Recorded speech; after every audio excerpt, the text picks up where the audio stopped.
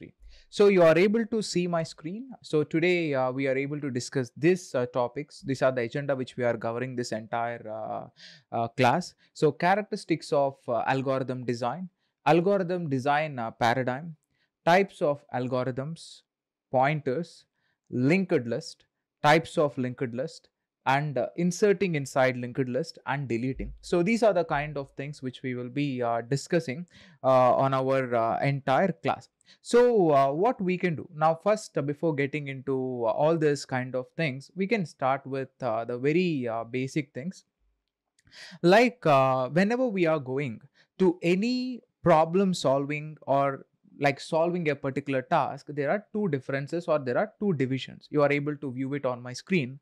One is data structures. So in order to solve a problem or in order to solve a task, the very first thing is data structures. What is data structures? Is the efficient mechanism to store, manage, and retrieve the data which is important to solve a problem. So now in order to solve a particular problem or a task, so at a least amount of time, at a least amount of memory, and even at a higher scalability, in order to achieve these three things, what we try to do is, the very first step is we need to have a data structures. What exactly data structures speak about is how well we are trying to store, manage, and retrieve the data. That is something very important.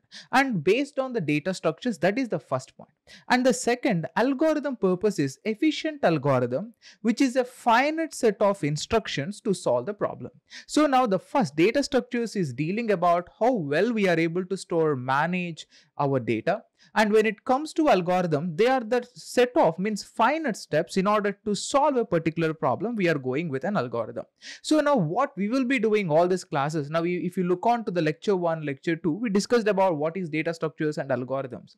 So now we had a basic understanding about it.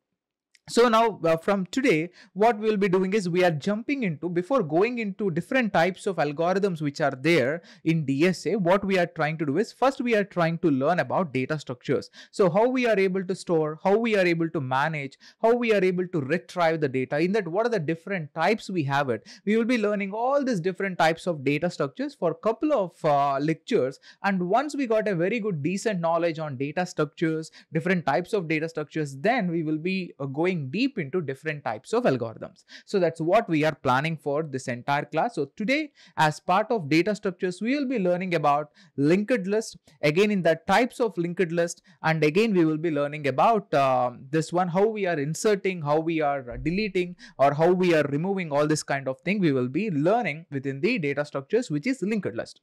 Now let me get into characteristics of algorithm. Whenever you are saying, hey, I designed a very good algorithm, so what are the characteristics? How can you say your algorithm is so good? Is your algorithm need to task or it need to solve a specific problem. So it need to be as specific as possible.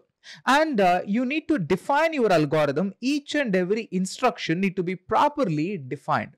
So by giving more instructions or by giving less instructions, you are unable to solve a specific problem. That's the reason your instructions which you are giving, it need to be properly defined. And there should not be any ambiguous instruction. So there should not be uneven or not required or waste instructions are pretty waste of time in lines of your algorithm design. And all the instructions of the algorithm should be executable in a finite amount of time and in a finite number of steps. And it should have a clear input and output to solve the problem. And each instruction of the algorithm should be important in solving the given problem. So I think more or less like all the people going to follow this characteristics, that may not be a big deal. Why in the sense, while you are like every time setting this what is that instructions or setting this characteristics and designing an algorithm is just like would be a difficult thing. So while you're practicing more and more algorithm, you get used to this characteristics of algorithm. And while you are learning data structures and algorithm, maybe, or whatever you are learning, if you are learning SQL, if you are learning a new programming language, or if you are learning anything, the very first few days or few months, you struggle to learn the topic, you struggle to understand the topics. So once you are able to spend more and more time, your brain moves towards a mode called as autopilot mode. Automatically it gets into autopilot mode. Autopilot mode, in the sense, you don't need to spend more time, automatically you are able to understand the topic. You don't need to spend more time, you are able to automatically write a very good programs, big programs, you can write it. But what it costs in order to make your brain towards an autopilot mode is the lot of time which you are spending. So if you are spending less time, every time you find these challenges, so whatever the characteristics you have, you can just note them down. While we are doing algorithms in the future, you will be learning about them even more in depth and in detail. So apart from this characteristics, so as we said, as we discussed, there are different types of algorithm designs, so which are like divide and conquer algorithm. So what is the purpose of a divide and conquer algorithm? Here you can see these are the three different types of algorithms: divide and conquer algorithm, greedy algorithm, and your dynamic programming. So what exactly your divide and conquer algorithm going to do is, the basic ideology behind the divide and conquer is, the divide and conquer algorithms so breaks down a particular problem into various simple sub problems. So now how you are trying to solve it? Whatever the big problem you have it, you are trying to split it into various sub problems. We already discussed this divide and conquer in lecture 2. So now in that you have different types of it, which is like binary search or merge sort or quick sort or Karata Suba algorithm for fast multiplication, and again Strassen matrix multiplication. These are all the different types of divide and conquer algorithm. In the similar way, you have another type of algorithm, which is greedy algorithm. The purpose of greedy algorithm is in order to perform various optimization and combinatorial problems. Means like in order to identify a best optimum solution, you are able to get into this greedy algorithms. Again, in that you have different types of algorithms which you are able to identify. It means like I want to identify the shortest route, or I want to identify the best possible route in order to get the highest target for my particular product. So for this kind of task, yes, you are able to knock the door of your greedy algorithm. And in the similar way, you have dynamic programming. So the purpose of dynamic programming is like when you are having a sub problems, and if the sub problems are overlapping, yes, you are able to knock the door of your dynamic programming. So what exactly your dynamic programming going to do is like it is able to compare the subsequent, it is able to compare the sub-level of results, and based on that which one is giving the best results, it is trying to choose that. So that is one of the best thing which we can go with your dynamic programming. And when it comes to dynamic programming, the performance wise, dynamic programming is able to perform well when compared to your divide and conquer. We can't say like every time dynamic programming is doing the best when compared to divide and conquer, not exactly. So for few problems, for few use cases, yes, your dynamic programming going to work well when compared to your divide and conquer. You can have a look over a small example here. So now what exactly the small example here is, there are three different matrices, P, Q and R. These are the three different types of matrices which we have it, and these three different matrices are having a different metric size. For example, your P is having a metric size of 30, your Q is having a metric size of 40, and your R is having a metric size of 50, let's imagine. So the multiplication between P and Q, so you can see this equation, PQR is equal to PQR. If you are able to look on to this, so the number of multiplications we take in order to go with PQ and R is different from P and QR. So now if you are able to test it, you are able to understand this. I think when we are discussing dynamic programming, I'll be giving these examples. So there you are able to understand. So we have three different types of algorithm designs: divide and conquer, greedy algorithms, and your dynamic algorithms. Whenever you are going into divide and conquer, you are going with same, taking a problem, splitting into sub problems, and there is no overlap in the sub problems. We go with divide and conquer, and if there is a overlap in our sub problems, we are going with dynamic programming. And you can see intermediate results are cached and can be used in subsequent operations and allow us to compare results at different stages. So that is one of the benefits. So now rather than explaining like this, when we go in depth into the theory, then you are able to understand better about this one, dynamic programming. I'm not going deep into algorithms as such right now. After completion of data structures, and then we get into our algorithms. There I go deep into each and every example and we will be discussing it. Now let's discuss about our linked list. So what is the difference between list and a linked list? So now let me take the very simple example. What is the actual difference between a list and a linked list? Let me just show you over my screen. Yeah, you can see my screen now. Here there are three different type of list A, B and C. So the name itself says linked list. What exactly linked list is? Like the connection between one list to the another list. So we can say it as a linked list. So now in order to understand about a linked list, we need to understand about a pointer. So what is a pointer? Basically, we don't discuss anything about a pointers as such in Python. Mostly we discuss about pointers in C programming basically, and even in Pascal and all this, we try to learn more about pointers. So what actually is a pointer is, for example, let me take a very simple example. Now I own my car and I want to sell my car. So in order to sell my car, what I will be doing, I may not be taking my car to all the people. Hey man, this is the car which I want to sell it. I don't want to do every time. Why? In the sense it is difficult every time to drive my car, to take it to all the people, to showcase it, and to in order to make it to sell. It's a difficult task. It consumes a lot of time. So rather than doing it, what I will be doing is I will be parking my car in my parking lot and I just try to take an image. And by taking an image, I will be showcasing this image. I will be sending it to my friend. So that I will be saying, hey man, this is the car which I'm trying to sell. So this particular image is pointed to my address. So where this car is located, it is pointed to my address. So now in the similar way, now for example, I want to sell a particular, we can say the same, like the same car itself, you are pointed to this location. In the similar way, now it's not only through WhatsApp, I want to send it or I want to use it, the same image, I want to post it in OLX. I will be posting it in OLX again with the same image. Where exactly it is pointed to this particular address, to this particular person. So in the similar way, what is exactly pointers in lines of Python or in lines of any programming is, now every data is stored into a specific memory. So you don't want to call that memory every time. You don't want to shift that memory every time. So what you will be doing every time it is located at a particular position or a particular memory, you call it using a variable. So whenever you are calling this specific variable A, it is pointed to that memory position. So in the similar way, what you are trying to do with pointers is, so wherever maybe the data is located in your particular Python memory, so you are pointing to that and you are accessing it. That's where you are learning about the concepts of your pointers.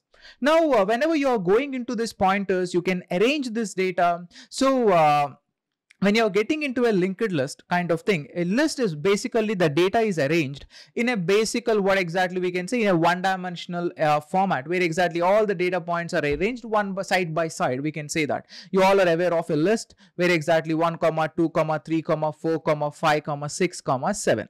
So now when you are having all this kind of values in this way, now what exactly a linked list is, for example, there are two different strings. For example, data is a string and another string is called as structure. These are two different strings which we have it.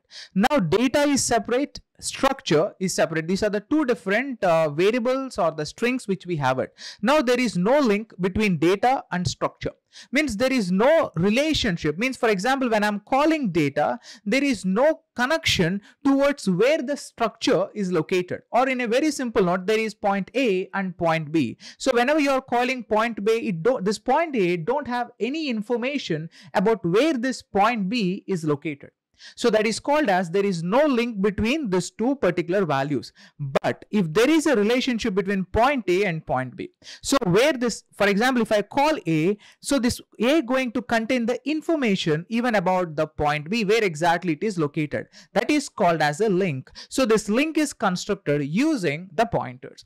In the similar way, whenever you are going with this one, what I can say with the example of the car, now for example, the image of this car is having a connection. This car is available at this location. That is your pointer. So now this image of the car is located at this address. In order to buy it, you want to travel to that address and you want to buy it.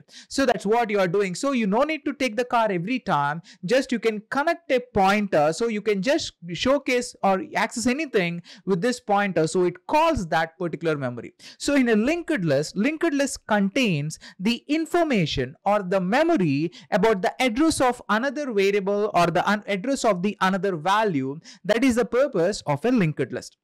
Now you are able to see this A, B, C. There are three different values. So now here I'm splitting this into two dimensions initially. So first, data. So let us go with data. So now what is the data? I want to store the data as like 20. And here, what is the data available in B? I want to store it as 30. And what is the data you are going and storing at C? It is 40. So now whenever you are printing A, it is able to print only the data, which is like 20. So whenever you are printing B, it is only printing 30. Whenever you are calling C, it is only printing your 40, which is when you print C, you are able to call only 40. Now what is a linked list? So whenever you are able to call A, it is giving 20. Whenever you call B, it is giving 30. Whenever you call C, it is giving 40. It is just a list. What is a linked list is, now in this particular thing, you are having one more division. We call it as next. We call it as next. So now what you are doing, whenever you are printing A, it is able to contain the information of its own data 20, and it is also containing the address of another variable or another value which is called as B.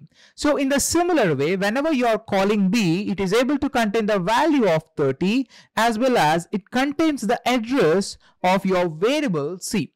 So in the similar way, after C, we don't have any particular value. So you are storing this. So I'm saying, hey man, after C, there is no connection. There is no link. So I want to end this list. I want to stop this list. So you are giving this value as none. Means whenever you say none, you are stopping that particular linking. So now we call it as a linked list. So what exactly linked list is? This particular value A is containing the information of its own data as well as it contains the information of another value or a particular variable. So we call it as a linked list. So now we call it as single linked list. So only single connection you have it. So this particular value is comprises of the data and the address to the next particular value. That's what we are able to call it as a single. Then what is called as double linked list? So what is a double linked list is, we are writing another one called as previous. So whenever I'm calling C, it is able to go even in a reverse direction. So from the previous to this previous, from this even to this particular what exactly another previous. So now after this it is none. Now whenever you call 40, it is able to have an information even about 30, and whenever you call 30, it is also having an address of 20. So in this way you are having the previous. We call it as a double linked list. So in the we discussed about different types of linked list: single linked list and double linked list. In a single linked list, you have the connection of a current value to the next. And whenever you are going to the double linked list, you have the information from current to the next as well as from the current to the previous as well. Both the situations we have it, which is a double linked list. Then what is a circular list or a circular linked list? I can say it as, I'm going with another color for difference. Now you are able to get this information up to none. So from here, again the cycle, it is not stopping at none, it is again rotating again to point A. So this is called as your circular linked list. So if you are having this kind of loop kind of thing, we are calling it as circular linked list. So these are the different types of list we have it. So we discussed about again what is that single linked list, we discussed about double, we discussed about circular, and in every linked list we have this commands. Whenever you say list, you have this commands. So now we know the stack operations. In order to add a new value into a particular list, we use a push command. So in order to send a add value outside, you use pop command.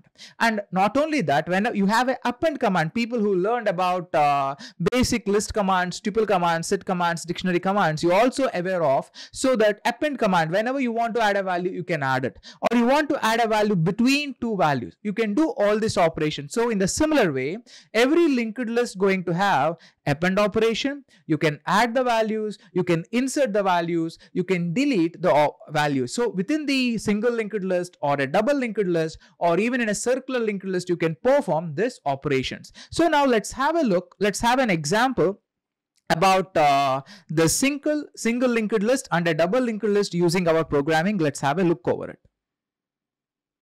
So now you are able to view my screen. So here in this particular, you are able to view my screen. So in this screen, you are able to see I defined a node, and in this particular node, so I created the class for this particular class called as node. So I initiated two different data points. So one is data in order to store its own value, and in order to store the information of another one, I created another one called as self.next. So if you are going with double linked list, you need to have three. So self.data, self.next, and self.previous. So these are the three things we're going to have it. Now I said next equal to none, means like I'm not giving any such connections here. It is none equal, next equal to none. So now you can see here n1 equal to node. I'm just creating one particular value called data. I'm stored it into n1. In the similar way, node of structures, again I'm storing another value into n2, into object n2, and again node of algorithms, again I stored another object into n3. So whenever I click n3.data, it is able to give me algorithms. Whenever I give n1.data, it is able to give me structures. Whenever I give n2.data, it going to all this, we are able to get it. And apart from this, again when I hit n1.next, it is able to give me none. So why it is giving me n1.next equal to none? In the sense I haven't stored anything, I haven't gave any connection, so it is giving me as none. So what I have done here is, so I just said n1.next equal to n2. So I gave a connection for n1 to the n2. So I gave the address, I stored the address of n2 in my n1 at a position n1.next equal to n2. So by giving it, n1.next equal to it is able to say it is the object position, you got it. And now I just want to print the positions. My current position is n1, while current.data and current equal to current.next. So in this way, when I'm giving the connection, so it is able to print me the two positions, data and the structures it gave me, but it is not printing me algorithms. So now again I stored n2.next equal to n3. I gave the connection from n2 to n3. I stored the address of n3 in my n2. After accessing structures, I'm going to access even the algorithms. When I'm executing again this while loop, it is able to again print data, structures, and algorithm. All the three things are executed. In the similar way, what I have done here is, now I created a single linked list. Rather than doing in that manual process, I just want to place everything here in the code. So the same, I created the class of node. Again, inside the single linked list, you will be having the data and you will be having the address for next. I defined it. And again self.head equal to none, and here the same, whatever I done in the above, the same thing I have done here in a single line. So I'm able to see this again, data, structures, and algorithm. And when you are going into this double linked list, you are able to see this. Now I created three things. Now one is data, next, and another one previous. So now when you are able to see all this syntax, and when you are able to look on to this previous, so you are able to Now you are able to see my screen here. When you are able to look on to the double linked list, so I pushed data, I pushed structures, I pushed and even I pushed algorithms. If you are able to look on to the data, like I got this double linked list by using this entire what is that data structure which I have written. So now you can just explore it whenever you have some time. So I'll be just sharing this data in the link. You can check it in the description. So first I'm pushing data into my double linked list, and after that structures, and after that and after that algorithms. All this I'm using push command. And whenever I print list.head, it is, you are able to see, it is able to print me two operations: forward direction, algorithms. So now it is for when we are pushing, first what we are pushing: data, next structures, next examples and algorithms. In this way we got it: data, structures, examples and algorithms, we got it. So let me again re-execute it. When I executed, first I pushed what is the first thing I pushed? It is going in this direction. Yeah, first I pushed data, and next is structures, and next is and the last is algorithms. So data first, structures and algorithms. So now we have the sequence of from every position we have the next position, as well as we have the previous position. So now from the reverse direction, so data, structures and algorithms, even in the reverse direction. So if you want it, you can add this commands as well. If you want, I can add examples. I want to append it. So whenever you use the append command, every time append going to add it in the last position. So that's what your append is doing. I don't want to do any append, or I just want to perform some sort of inserting between the particular list. You can do it with respect to inserting as well. So in this way, what I'm doing, I created single linked list as well as a double linked list. So you can just break down what we are doing at each and every line, so you can understand it. So so in order to understand this code, you need to have a basics of OOPS concept. Without a OOPS concept, you can't understand it. So try to get some OOPS concept knowledge and then go and work on it. And you can do a small task. So here we discussed in the script, I provided with a single linked list, double linked list. Even I went through inserting the values, appending it, and even we are pushing it. So now we haven't discussed about deleting the values within a list.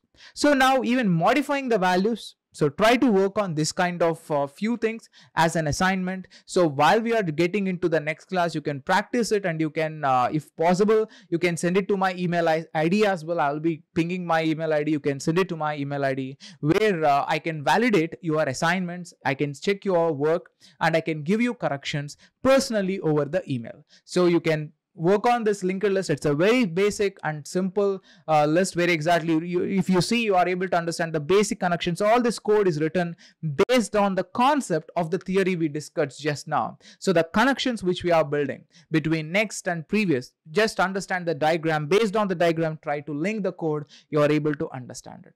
So thank you so much. See you on our next lecture 4. Thank you.